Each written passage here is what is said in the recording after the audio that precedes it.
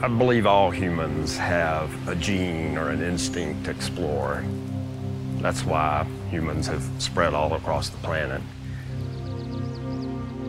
I think mine may be a little stronger than normal, for better or for worse.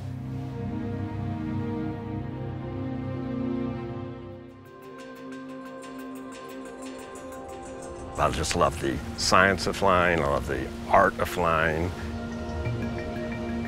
Even though I've been flying for 40 years, it still amazes me that I can get in an airplane and fly across the state, across the country, or in our case, most recently, across the world. Charlie Flight and roger rate of contact 4 miles north of Jacksonville Airport. The idea of flying around the world, Amelia Earhart and Charles Lindbergh, that always fascinated me as a child. So when we got the PC-12, it has the capacity to fly around the world and do it comfortably and relatively easily. So we flew around the world in 2015 in an easterly direction. And then I learned that no one had ever been officially recognized for flying a polar around the world flight in a general aviation aircraft or any aircraft. The requirements for that are you go to the north and south polar regions and cross the equator at 2 points 90 degrees apart. So we took that on as a challenge, and it was a huge logistical challenge, the Antarctic piece in particular. Okay, this is pretty unique. This is a flight plan from Antarctica back to Punta Arenas, Chile that we just got with the official. And everything has to have an official stamp. We'll fly this flight plane in a few minutes. Antarctica is probably as close to the moon or as Mars as I'll ever get.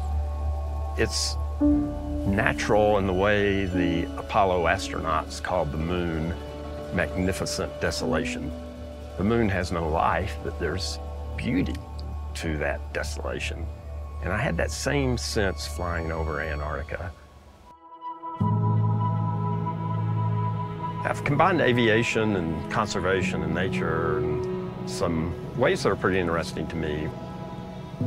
For me, connecting with nature is mainly about being out in it and letting myself be absorbed into it as much as I can. And the more unusual the place, the more exciting it is for me, because I feel like I'm stepping out of my normal skin into something that's very different, but very connected to human existence. In our modern world, we can isolate ourselves from that so easily. And so making yourself get away from it is important to me.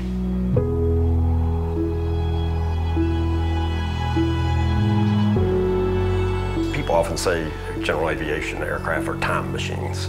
You know, that's certainly true. It saves you a lot of time. For us, the airplane's been a dream machine too. Many of these trips, the around the world trips in particular, have been a dream of mine since childhood. It's given us the option to go to some pretty exotic places, like land on a gravel airstrip in Antarctica, which is a dream come true for me.